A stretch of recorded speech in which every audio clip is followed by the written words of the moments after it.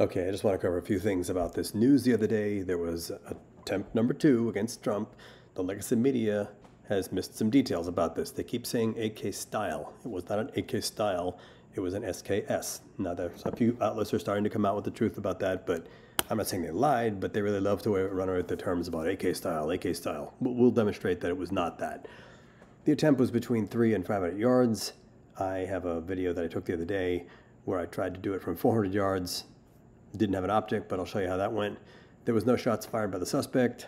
Those were all from the Secret Service advance agent. The suspect was outside the golf course in a public area, poking his rifle through the fence, most likely just trying to get some support that way. We'll go over that.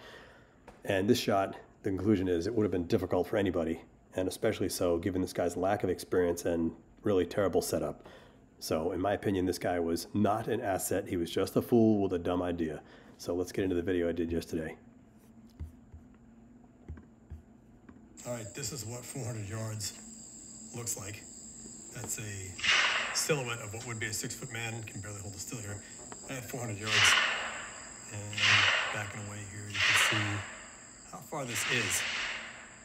It's a pretty good distance. That's 400 yards, and that's an SKS barrel with iron sights, but still, assuming it's set at the 400-meter elevation in the back with an iron sight, I was able to hit that once out of 10 rounds. So if that guy sitting in the bushes had a scope on his, assuming it was properly zeroed, maybe he'd do a little better, but he didn't have a solid place to rest it either, which is why he was sticking that barrel through the fence, probably using that as a place to rest his barrel and get a better shot at Trump, who was on the next golf hole. But some sharp-eyed Secret Service guy knew what an SKS barrel looked like. He saw it poke out, probably told him to drop it. Guy pulled the barrel back, at which point the Secret Service guy didn't know the barrel was being aimed at him, so he opened fire at him, and the guy ran away. I think that's how it went down. It was not an AK-47 type, it was an SKS. I mean, sure, same ammo, but not the same weapon. And stock, they don't have 30-round magazines. They come with a 10-round magazine. They always fire better that way. But anyway, this would have been a difficult shot for somebody with experience and a properly zeroed scope. For some numbnuts sitting in the bushes, who knows? I mean, anything's possible, but that is what I think the layout was based on everything we know. So there you have it. And that is similar to what I just showed you. And you can see 10-round magazine right there. Now the picture I know showed a big scary 30-round magazine, but you can convert that and you can add different stocks and what have you. Here, like this, ooh, big and scary. Same basic rifle though underneath. And these things were never made to fire fully automatic, so that would be an impossible conversion, at least nothing reliable. Certainly couldn't make it select fire. You can see here, that's how you identify it's an SKS. It's a longer barrel. Sometimes they have a different muzzle brake on the end of it, but this here is where the bayonet would get mounted, as you saw back here, right there. That's the hinge point for it. So that's more than likely what he had. It wasn't even this nice with all these Picatinny rails and bipods and stuff. He just had a SKS that somebody threw a stock on and then added a 30-round magazine to it, which wouldn't be easily detachable, by the way. It would, I mean, you could, but it was never meant to operate with that. But of course, the media, oh, Soviet-style rifle used in Trump assassination attempts, you know.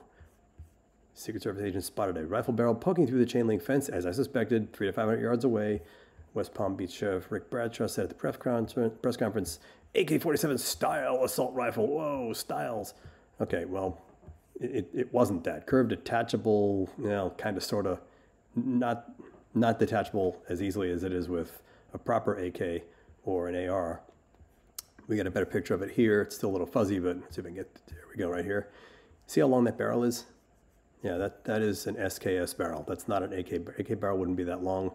I don't know if he had something he was trying to shield himself with, these knapsacks. Looks like his GoPro was up here, but he probably had this barrel resting against this fence here. You got a little bit of tree cover here. Maybe you couldn't see it from the hole, but the Secret Service saw this barrel poking out, and I don't blame the guy for opening up on him. And of course, here he is, searched, frisked, whatever else. Okay, this guy here says, he's saying SKS. I don't know if that's an official. No, just don't know who this guy is, but he's correct. That's what it is, a synthetic aftermarket stock and a GoPro recovered at the scene. So there you have it. There's your asset. There's your secret agent. There's your whatever anybody thinks he is, but he is a mouth-breathing nut job with a stupid idea. So, you know, better luck next time. That's really all there is to say about this. I really hope he gets some better protection. The advanced guy should not be the one picking these people out. That guy should never have had that opportunity. Anyway, that's all we got. Love to see it in the comments. Thanks.